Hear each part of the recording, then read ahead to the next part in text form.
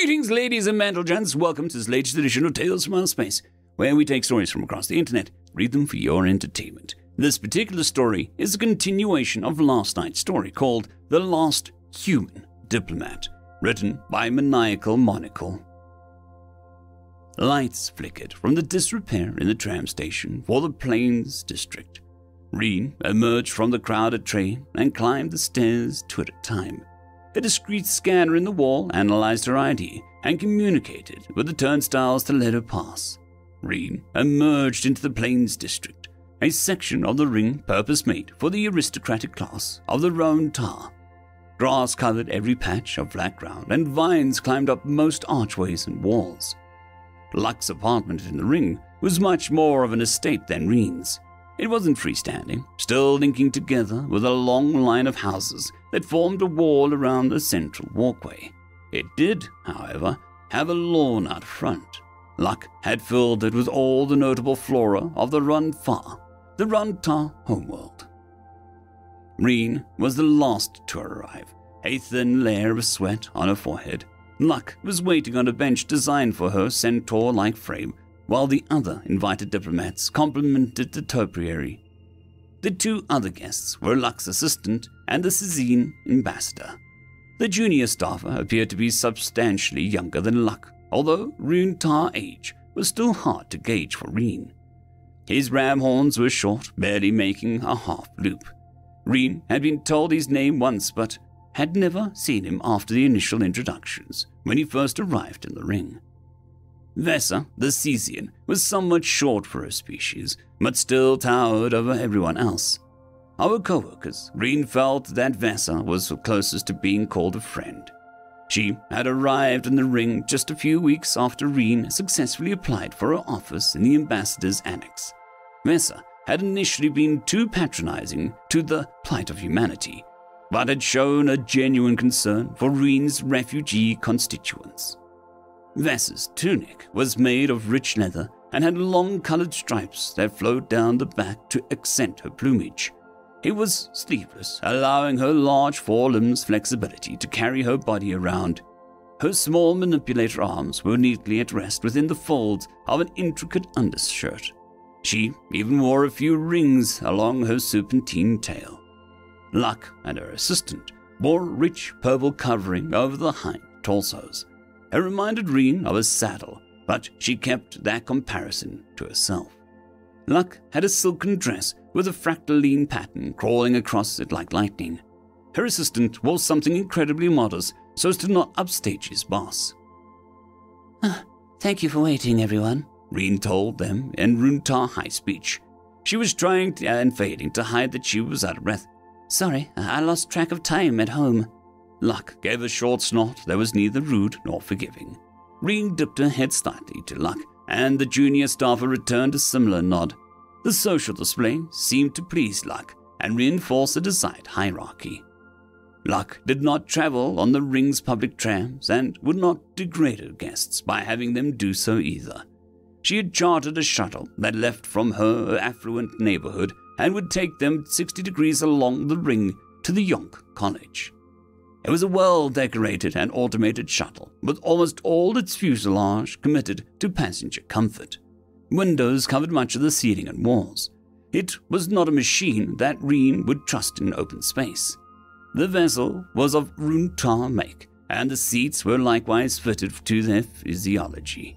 While it was overly spacious for Reen, Vessa had a difficulty fitting her body between the floor and the ceiling.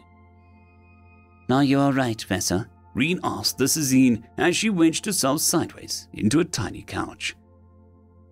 Oh, don't worry about me, Vessa replied. She scrunched her neck back into her torso, which ruffled her ridge of feathers there. She looked somewhat comical, and Reen stifled a laugh. Vessa was in good humor and stifled the laugh herself. The trip was only a few minutes long. The shuttle took a less direct path to provide views of the ring's axial support structures and the parent sun, pale yellow. Reen had been disappointed that the star hadn't been given a more poetic name by the Run-Tar pioneers. The star system was populated exclusively by massive colorful clouds, rich in minerals but lacking in living space. It seemed to her that the Runetar Republic had grown so large that coming up with good names for their frontier systems just didn't matter anymore. The shuttle quickly passed out of the sunlight and into the shadow as it docked with the station. They emerged just a moment later from the cramped shuttle into the nauseatingly spacious Yonk College. The college took up a full 5 degrees of the ring and was designed to make you forget that you were on an artificial station. The ceilings were either painted or covered in vid screens which played looping footage of cold blue and auburn sky. Buildings did not stretch floor to ceiling. In fact, the multi-floor design of the ring had surrendered here to a single, dominating reality that was the college. It made Reen feel like she was falling. Yonks walked along the foliage-lined paths between buildings made of brick and wood. Small fauna flit on insect-like wings or scurry up and down the tree lines. It was an impressive display of wealth from the Imperium. It was an excessive use of Ring's resources to propagate this planet-side facade. It was propaganda. It was working. Their host was an elderly representative of the college. Rumor had it that even though he was nearing 200 years old, he was sure pick for the college's next dean. He had initially taken a faculty position as a retirement job after his war service. Luck had talked at length about how a college dean was something worth more as an ally than a dozen primes. Her goal over dinner was to make a notable ally just as they became important. The college architecture was ostentatious in its design and building materials. Everything was constructed, no prefabs. Each building was given a wide berth from its neighbors. Maintaining such large open spaces was a display of wealth on par with a gold toilet. And wood, whether fabricated or cut, was outrageously expensive. Reen already felt guilty about the wood in her office and apartment. The college did not have such reservations. A young Yonk with no scion markings and a light blue shelled hyphen approached them as they walked the grounds and offered to escort them to the college's reception hall. The hyphen spoke Imperium Standard through a vocalizer on the top of his barrel-shaped body. Theirs was a species Reed was still not comfortable with. They completely lacked a face and glided along with a single slug-like foot. In a head, they registered more as an animal than a person. The social dynamic between the young and hyphen was obvious. The hyphen was not a student here, but a slave. The college likely owned and leased many hyphen out to their young students. These collegiate hyphen were all some variety of servant, either note-takers or maids. The diplomats could not see the few of them scooting around the grounds, collecting trash or dutifully following a student. It was difficult for Reen to conceptualize the hyphen as a people, but it was a courtesy the Imperium denied them by design. Square columns of steel and stone adorned the entrance to the reception hall. Inscriptions in Imperium Standard spoke of the power and longevity of knowledge. The intimidating architecture seemed to banish the friendly Yonk and his servile hyphen. The diplomats were the last to arrive. A small crowd of Yonks milled about in the impressively decorated antechamber. Portraits of previous college deans lined the walls. Hyphen, with crisp white fabric fixed to their shells, was silently offering up refreshments and scented vapors. The whole scene reminded Reen of old Earth vids, of black-tie backroom speakeasies, although the complete lack of humans beside herself made the comparison thin. Luck led the charge, introducing herself and then her guests to their host, a pale and heavily marked scion named Barrett. Barrett likely had a scion score in the high triple digits. Reen had been told that fellow scions were able to read the markings and interpret the score instantly.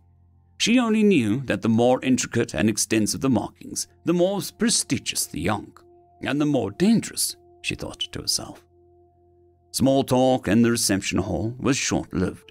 It appeared that the dinner, as well as the other guests, had been waiting for the diplomats. Not long after introducing themselves to their host, the doors to the dining room were opened.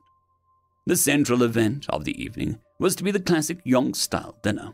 Contrary to their species' reputation as loader erudities, Yonk festivities were long involved social events. By tradition, dinner was always served across multiple tables, kept small to encourage conversation. The host was expected to stay at one table, and the guests were expected to rotate through the room to their liking. Being too stationary was seen as being a boring curmudgeon, while being too mobile was looked on as flighty or vapid. The evening's attendees were mostly yonks, with many faculty from the university attending alongside some minor politicians from the Imperium. There was a Kiran Fleet Marshal, as well as a Helutis Deputy Director, bureaucrat in attendance. In total, there were 10 tables, each with 6 seats.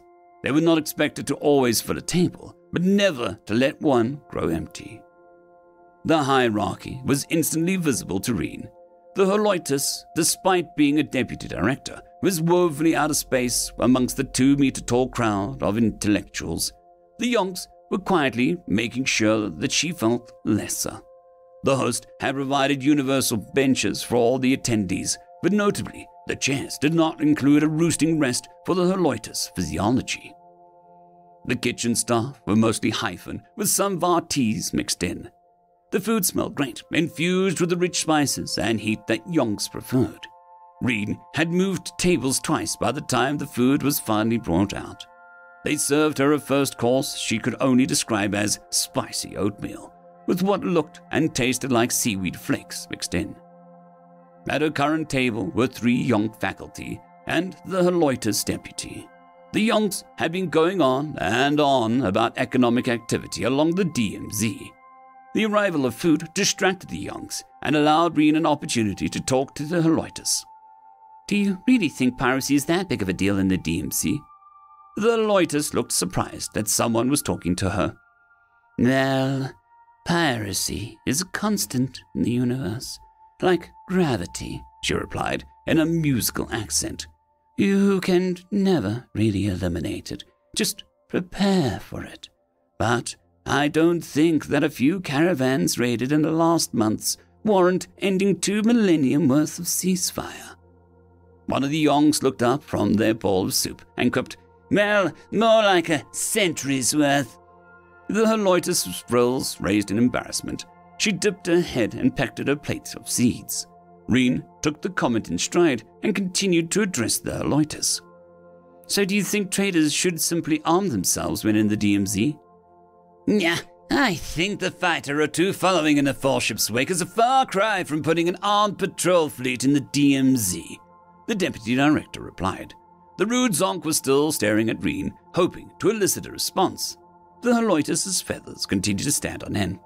Recent military excursions in the zone aside, putting a patrol fleet in the DMZ will only serve to raise tensions and scare a few pirates. Certainly not worth the risk. Another yonk decided to chime in. Ha! Political philosophy from a clerk. The DMZ has been too sacrosanct for too long. Pirates view it as an open invitation to hide there. The deputy's feathers began to calm as the yonks took control of the conversation. 2 possibilities exist. Either there is a pirate planet or there is not. If there is, then the solution is to find and burn it. If there is not, then we simply must be more vigilant at port and weed them out. Another yonk interjected with an esoteric rebuttal, and Reen took this as a sign to move tables, taking her bowl of spice oatmeal with her. One table closer to the host, she found Vesa and yet more yonks. This table had a densely marked scion and the only student in attendance. She was conspicuously the only of her species without scion markings in the room. The Kiran Marshal had just left, and Vesa was talking about post-commonality literature. You're judging the first generation too harshly. When you've been required to follow forms for so long, it makes sense that you'd flock to the abstract, Vesa said to the scion. But you have to admit that some of Gira's treatise is borderline unreadable, ending and starting sentences at random. Some of the pages were handwritten, the scion replied. No argument here, but I understand where Gira's coming from. I've read pre-commonality prose, and it makes me nauseous, like automated number readouts. Vessa laughed to herself in that deep, trilling sound that made Reen feel at ease. What about human literature, Reen? Any notable phases of formlessness? Reen was both thankful and mortified to be included in the conversation so swiftly. Well, that's the difficult question, isn't it? If it has a name, doesn't that mean that it has form? The scion flared her gills in annoyance and decided to switch tables. Reen continued to her audience of now just the student and Vessa. There was a movement called postmodernism. I've never been a huge fan, but a few people I know call it the only honest literature. The young student was intrigued. And what is the style of the humans' postmodern movement? Oh, well, I'm not a literature expert, but there was no one way to write. It sounds similar to what Vessa was describing, Reen said. The student now looked fully intrigued. Again, I am not hugely familiar, but one type of poetry is a stream of consciousness. You simply write exactly what is coming from your mind as you go. No real structure, end goal, or point. Just exactly what comes to mind.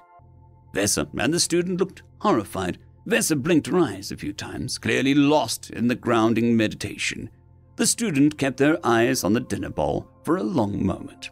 It was Vessa who finally returned to the moment and asked, So, just write exactly what comes to mind, as it comes to mind. That sounds horrifying. Well, perhaps I'm speaking the Imperium standard sloppily, but the style really only reads like a poorly edited monologue. Reen tried to reassure the table. Vessa was still visibly uncomfortable, but asked, I've been meaning to ask, do humans have imperfect memories? The student stared down at their food, clearly upset by the thread that Vessa was pulling. Reen absent-mindedly looked to nearby tables, hoping for a new guest to rotate in. She had no choice but to answer the question, unaware of the faux pas she was making. Well, no. Memory is a skill and is highly variable among humans. It also takes up multiple forms. The new info did seem to garner the student's interest. But if you mean precise memory, some humans have what's called photographic memory. So, what do you see when you remember things? The student asked. Well, I don't really see anything. I can somewhat picture something in my mind, but for me, it doesn't always come with clarity. Vessa and the student nodded. The table felt much less tense, and Reen didn't know why. The student began to lead the conversation, asking Vessa about her history in politics and how she'd come so far from Nest. Another yonk joined their table, and the topic shifted to Shazin's spacecraft. Reen stayed at the table until her oatmeal was nearly gone, and then stood to hand it to a hyphen waiter. She saw her opportunity to finally join the host's table, and took it. Barrett was emptying what looked like his second bowl of pasta, while Luck discussed the Duro border crisis to a crowd of bored-looking young diplomats. It is the inconsistency of it all that maddens me. One day I'll have a formal trade agreement from a clan, and the next day I get a call the same clan has raided a caravan. That's what you get for trading with brutes, Barrett replied, with fish meat still in his mouth. What do you expect, Luck? They are barbarians with warp drives. The blatant racism definitely shocked Luck, and she did a meager job of hiding the fact in her passive face. I'd take an honest brute over a lying sophisticate. Barrett ignored her comment and charged forward with a rant that had clearly been brewing. The problem with the Duro is a culture, lack hierarchy and discipline. He took a triumphant slurp of his stray noodle for dramatic effect. When no one challenged him, he continued with confidence. Each clan acts as its own, unconcerned with the needs of the whole. Their leaders pursue the fleeting desires of the day with little control or oversight over the rabble. When a clan leader can be deposed by a simple challenge, what level of stability do you think that provides? No, Luck. The only way to communicate with the Duro is with threats. Luck did not see an easy way out of the situation, and so gave a non-committal huff. The other yonks at the table nodded their heads in subservient agreement with their host. Reen wore disbelief across her face. The host and table quickly noticed that Reen was the only one not to voice a response to Barrett's condemnation of the Duro. A row of bulbous eyes and Luck's beady set of four eyes came to rest on her. That familiar feeling of otherness rose in her stomach. She had to say anything. I'm not so sure. Her rebuttal garnered her a moment of shock and a narrow window to formulate an inoffensive political position. Barrett's comments were a red-hot poker to her temper. She knew escaped members of the Jiroro slave caste, and their first complaints were not lack of hierarchy and discipline. With few options, she had to lie and find a middle ground between herself and a racist. The Jiroro are a confederation, are they not? I think that shows that their fear of tyranny more than their lack of discipline. Each clan wants an independence from each other. Well, that may not be hierarchical. I don't think that it shows lack of discipline. Reen had partially convinced the young diplomats.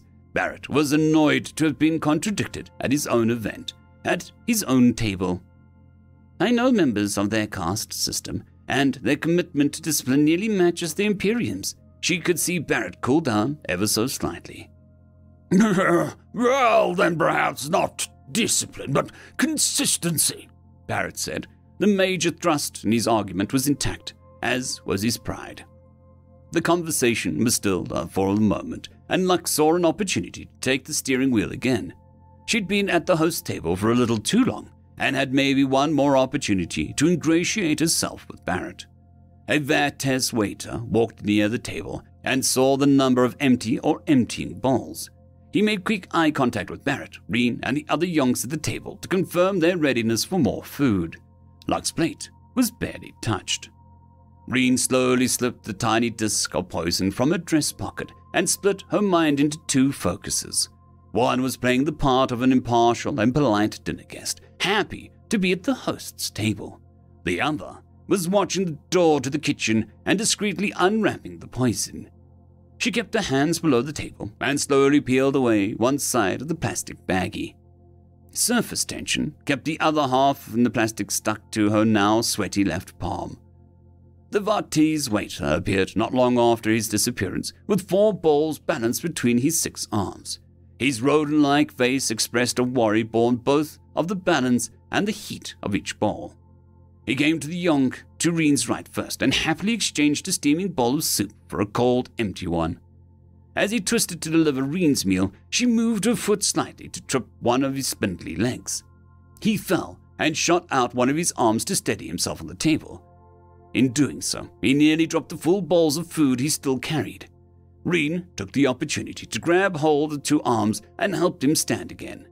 In that instant, she helped him rise. She slipped her arm over the 1 bowl of pasta he carried and let the poison drop. The swish of her dress and the minor chaos of the fall helped to obscure her delivery. The Vates thanked her and delivered her another bowl of spiced oatmeal. He offered a meager apologies. Sorry, sires, I was too ambitious to deliver them all at once. Barrett did not offer a response. His baubles dangled from his face as he smacked his mouth in anticipation of another bowl of pasta. Reen saw the tiniest tip of the poisoned disc bobbing in the bowl. She hoped the pale blue would be lost in the rainbow of exotic ingredients present in the dish. Reen had to wrestle her attention away from the other's food and forcefully concentrate on eating casually. Luck thankfully provided an unintentional distraction as she talked Barrett's earholes off. It was clear that she had pushed her luck this evening and was skirting ever closer to annoying the host. Luck picked up her tray of grains and fruit when it became obvious that Barrett was more interested in eating than talking. Luck decided to surrender and pushed a chair back from the table, signaling she was finally going to rotate elsewhere. She tried her luck one last time, however, and moved her hand into Barrett's personal space, offering up her contact card. Well, if you ever need to discuss getting things past the border, I know a lot of caravan houses, she said. Barrett eyed the card with derision, but ultimately took it from her. He flipped it over in his hand a few times and then used the edge to wipe a bit of food from the side of his mouth. He smiled and his gills fluttered in boasting. Certainly, Luck. I'll always keep you in mind. One of the other yonks at the table chuckled, and Luck took the indignity in stride. With that, she was gone to some other table, nursing her pride. Reen remained at the table, committed to watching the coming fiasco. It came maybe a minute after Luck made her ignominious exit, and right as the yonk student sat down. At first, it looked like Barrett was choking, but a yonk's breathing and eating tubes are separate. He pounded his chest with his fist and tried to cough out through his gills. He started to stand, but his arms felt weak. He shook a little in his chair while his eyes bulged in his head. His scion markings felt hot. They felt, oh, so hot, hotter than being in the chair almost 2 centuries ago. He could feel the needle poking at his skin while the proctor and the machine barked questions at him. Memories broke into a conscious mind, and he didn't have the strength to stop them. His mouth felt dry as the sensation of the past overloaded his brain, and he started to hallucinate. How long had he been in the chair? Had it been 2 minutes or an hour? What was his score? What would he look like when the test was finally done? The machine drew a long line across his abdomen. It burned like molten metal in his skin. He'd never told anyone, but he was worried that he'd be ugly once the test was over. What was the last question? Something about time distortion and an L3 point between 3 moving black holes. Could he ask for repeats? He couldn't remember. Oh no, he hadn't been breathing. Was the test over? He was on the bridge of the Dutiful. Some marshal was reading off casualty reports while the Scion War Council looked over 100 reports a second. His head felt woozy, and he skimmed through satellite images. Someone was saying his name, but he couldn't quite hear them. His arms felt weak. How high up were they? Was this orbit safe? Did humans even have any orbital defense missiles left? How much longer was this madness going to last? It needed to end. He was so tired. Why was he so tired? He was back in the college reception hall, and there was no oxygen making it to his brain. Barrett thrashed at the table as his gills turned a dark red. He tried over and over to cough. The yonk next to him was trying desperately to smack him on the back and make him cough. But Barrett was moving around too much, trying to grab something like an idiot child. He started clawing at his gills, trying to get the air in them and the clotting blood out. He needed to clear his airway. He needed someone to strike him just in the middle of his back, where the minor lungs connected to the pulmonary branch of his gills. Why wasn't anyone helping him? Was he having an allergic reaction? It wasn't the air. Nothing was that quick, and some other yonk would have been affected as well. Was it something in the food? Nah, it couldn't be. Half the yonks had ordered the same dish. Luck's business card. He wiped it right on his mouth. Foolish, terrible discipline next to a foreign agent. Barrett was standing back from the table while a fellow yonk nearly punched him in the back. It didn't solve the problem. Blood was starting to drip from Barrett's overinflated gills. They already sustained enough damage that he'd need a transplant anyway. His eyes darted around the room frantically until he found Luck. He jumped at his table and clawed at the business card. His arms were starting to grow rigid. Each movement looked pained and false. He had to steady himself on the table with both of his arms as strength left his legs. His species double-jointed arms didn't ever truly lock in place, so he quickly fell. His face impacted the bowl of pasta with force enough to knock over the table. In the chaos, he had managed to get a grip on the card.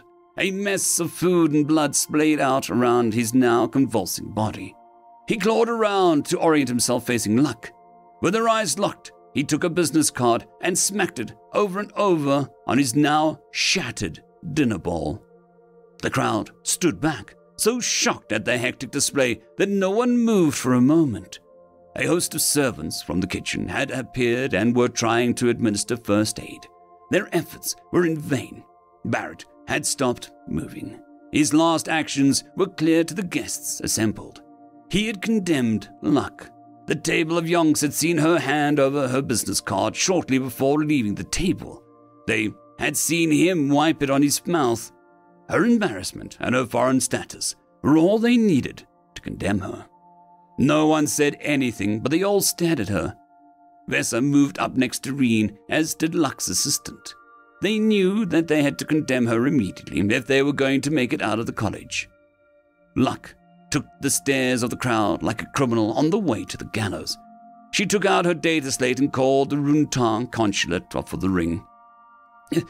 Hello, yes, this is Luck. I'm requesting diplomatic privilege. The crowd began to stand in a wall between the exit and Luck. You can check the record of my blood. I've earned the right, she continued over the call. The Yonks began to look toward the Chiron Fleet Marshal as the authority figure in the room. At first he was confused, then moved into the role of a military commander. Madam Luck, if you would, I am placing you under arrest for the murder of Scion Barrett, his vocalizer announced in a commanding Imperium standard. It took a second for her ambassador's translator to deliver the Chiron's command.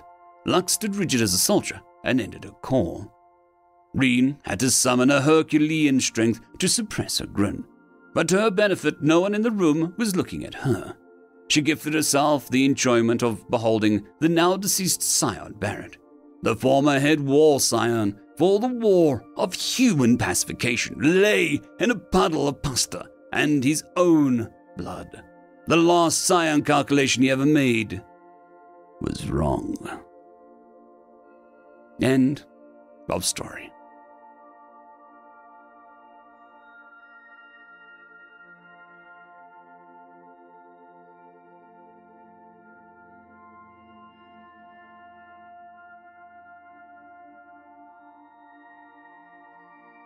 I would just quickly like to thank the T5 peeps: Dragon Soup, Cold War Boomerwaffen, Severin Cerberus, Red Panda 121, Leslie 517, Bushmaster 177, Caspar Arnholtz, Cam Maxwell, Sans the Skeleton, Lightjock, Dragzoon WRE, and Lord Azrakal.